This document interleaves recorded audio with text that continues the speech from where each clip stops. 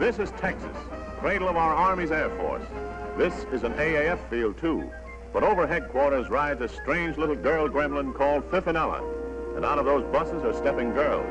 Girls who give a new angle to an Air Force story. They're WASPs, Women's Air Force Service Pilots. In the early years of World War II, the United States had an extreme shortage of pilots. This is not the time when women should be patient. We are in a war, and we need to fight it with our ability and every weapon possible. Women pilots, in this particular case, are a weapon waiting to be used. With battles raging in both the European and Pacific theaters, two bold, forward-thinking female pilots lobbied the military to create a squadron of women who would ferry planes from factories to domestic airfields, freeing the male pilots for combat. Despite initial resistance from the military, two rival groups of female pilots were established in 1942 and in 1944 were merged into the Women's Air Force Service Pilots, or WASPs. Alberta Hunt Nicholson was one of these pioneering WASPs. Born in Baker, Oregon in 1914, she took her first ride in a Ford Trimotor at age 13.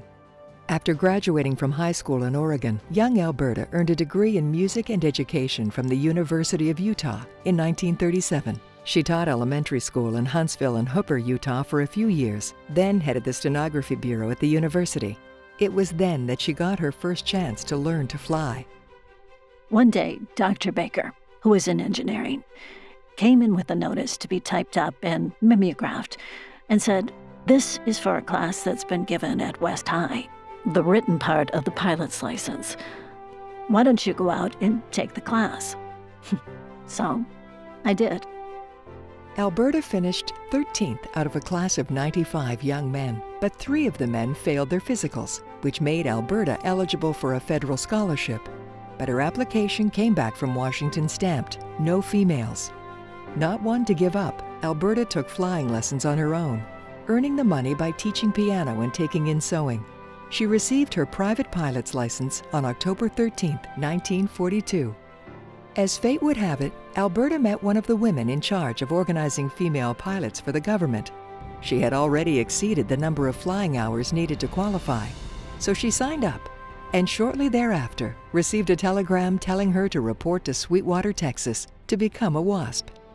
There were 1,803 of us in the program, civil service pilots, unclassified. I think we were paid $275 a month, or something like that. But we had to have uniforms, slacks, and a white shirt. And we had the same routine as the male pilots. Very simply and seriously, the WASPs, girls like Mary Abbott, maybe a little younger, maybe older, are willing to plow into as rugged a 6-month stretch as anything handed to women in the whole war effort. Map reading and physics, navigation and code, with strict AAF exams in each, too. For men, it would be tough. It's tough for girls, too. Our mission was to do the jobs here in the States and release the men to go to combat. A lot of the girls ferried. We might do a strafing mission in the morning, a towing target in the afternoon, and then flying twin-engine Beech aircraft at night to do searchlight missions, teaching the boys how to use the searchlights, because what we were doing was helping in their training to be prepared for what was going to happen when they did go to combat. Alberta's mission was a bit riskier. Stationed at Luke Field in Arizona, she was assigned to test fly repaired aircraft to make sure they were safe for male cadets. By all accounts, Alberta Hunt Nicholson was fearless. After the war ended, the WASPs were disbanded to open up jobs for the men returning home from overseas.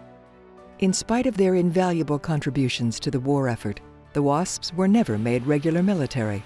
It took over 30 years of lobbying for them to be recognized as veterans and to receive the same benefits as the men who served. Once her time with the WASPs was finished, Alberta returned home to Utah. She owned her own airplane and held instructor and commercial licenses.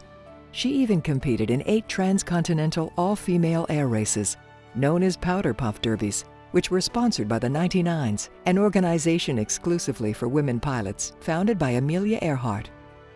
Friends remember Alberta Hunt Nicholson's life after the war as filled with generosity and community service. She worked as a recreational therapist at the VA hospital in Salt Lake and continued to fly until age and illness made it too risky. Alberta Nicholson was a woman who pursued her dreams no matter what obstacles presented themselves.